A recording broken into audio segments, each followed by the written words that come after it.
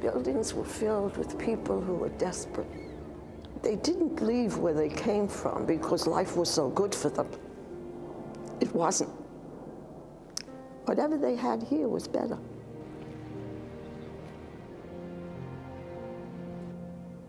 And that's what I feel now. I feel these people all around me, so desperate to cross this little body of water. A century ago, in the shadow of the Statue of Liberty, one of the world's great public hospitals was built.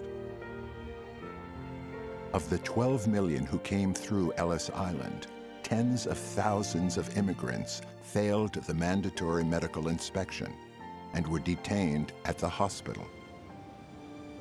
The story of the great Ellis Island Hospital has gone largely untold, forgotten by all but the generation that lived it.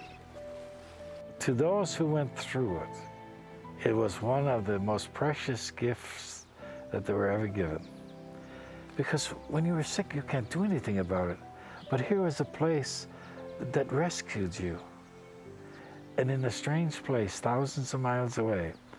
So people can never say that America isn't a place of compassion and understanding, because they certainly proved it there.